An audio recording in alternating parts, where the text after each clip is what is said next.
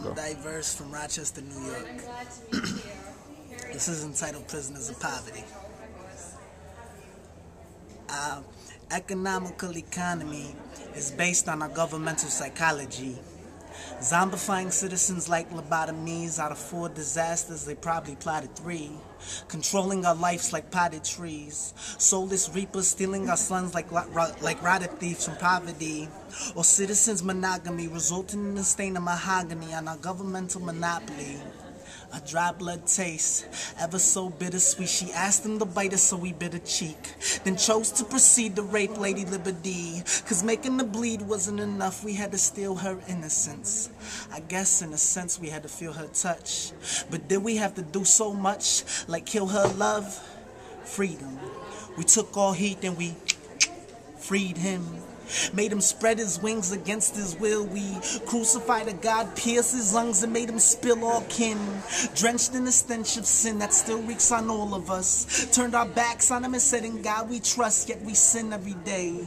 And our government is creating more fiends by forcing in morphine into more fiends and slapping on more fees. The problem even the one or more yeast couldn't help, because more teens are forced to go through more scenes of hell than the movie Rel. They're enforcing a curfew which was foreseen to be broken. At 14, kids are already smoking and flowing and growing and choking and toting.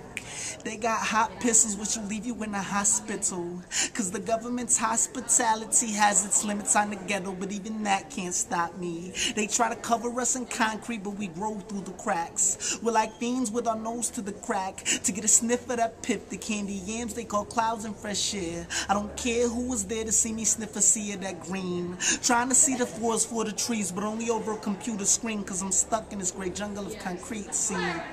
I'm unlocking my potential as a hot spitter, but being held back by cats repping 50 stores in the form of a swastika. They got that leather grip, feather clip, hot trigger, shooting out censorship whenever they play this, saying, oh, you can't say this, say this. Kid is pretty sick, but he got too much knowledge when he spits. See, I speak my mind. So whenever I open my mouth, I put my body on the line. While building the balls that they're billing and killing behind balls, willing to do the thrilling cause their law and the badge hides their flaws, making the prisoners look up to the stores instead of looking up to the stores, seeping into scores, a disease called propaganda, worse than the Black Plague, AIDS, or SARS. And this ain't a two-way battle like a seesaw. Did you see, saw? They're playing our minds like jigsaw, but this jig's all a game. Cause I question their authority, I'll be lucky to get 15 minutes of fame. Rather take 15 bullets with my name and assassination like Malcolm X.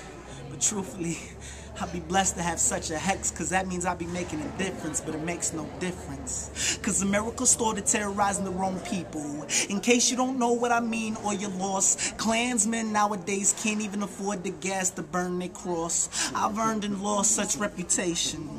A higher power sentenced to damnation. This damnation is a joke, but I will never choke, cause I love the ghetto as a whole. Even the cats doing coke, even the crack that they smoke, even the back alley where the cats who are broke start dealing with dope, even the crack that's baking next to the stack of bacon being cooked for the kids, cause we are all prisoners of propaganda and poverty. Stop death, that's not for me. Don't stop for me. Stop for freedom, because being dumb doesn't come free. It results in homicide and anarchy. And our key to freedom is only a piece away. So drop the gats and raise the fists and we will be okay.